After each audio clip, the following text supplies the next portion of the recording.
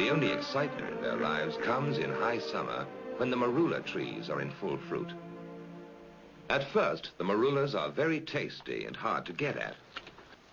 You have to be either agile or strong to get your share.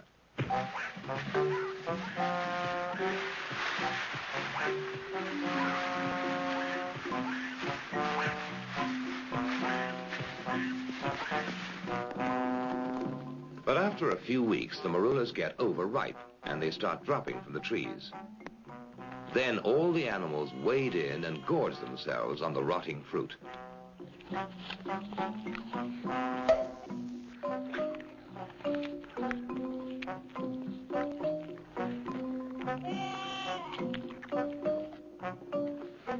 It starts fermenting in their tummies and turns into a very potent brew.